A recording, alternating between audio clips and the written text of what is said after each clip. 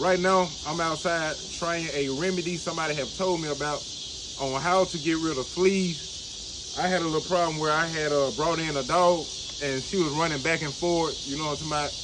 And she ended up bringing fleas in my yard. So, you know what I'm talking about? The first thing you want to do is never let a dog run freely. Because even though she was a puppy, you know, she ain't going to get into nothing. She's real small, but still, though, they can carry parasites, fleas, bugs, all these type of things and bring it into your yard. So that was a mistake I made by letting her run free from ditch to ditch. And now I'm paying for it. But I got to figure out how to get rid of these fleas, and somebody had recommended to me some Dawn dishwater liquid, some salt. They told me to get like a little a plate. They told me to use a plate, a white plate, but instead I used a pool like this right here to fill it up with water because I'm trying to catch a lot of them in the yard and see how this goes. So this is my first time trying it. So what you want to do is you want to fill the tub up. You want to let that fill up with water.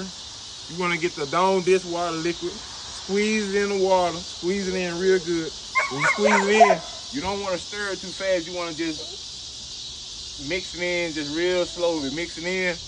Then the salt, I know y'all wondering what the salt for, but the salt is to like kind of sprinkle around the area because the salt will drain and dry the fleas out, and it'll make them want to go to the water. You know what I'm talking about? And when they go to the water, the Dawn dishwater liquid traps the fleas so they won't be able to swim around in the water because they can swim a little bit in the water. They won't be able to do that with the Dawn in it. It's going to get a little thick on them. It's going to stick them. It's going to stick them straight in the water. And you should have like a whole trap full of fleas. I know a lot of you guys wondering, what is the light for? Remember I told you, the salt, you sprinkle around it and they're gonna run into the water, make them run into the water just a little faster, but the light is really here to like draw in heat. The fleas think they are going to get a good tasty meal when they get to the heat, when they sense the heat.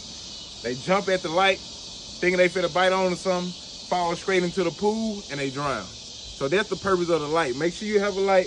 Normally you can use like a little flashlight, set it on top of the water bottle or whatever you got in the middle of a plate. But like I said, I'm doing a setup totally different. So this is my first time trying it. Somebody recommended this to me. Make sure you go add my YouTube page, delete it or repeat it, for the following result of the pool. I know y'all want to see if the flea trick works. So make sure y'all go add my YouTube page, delete it or repeat it, and go add my Instagram page, delete it or repeat it as well. Until next time, we out!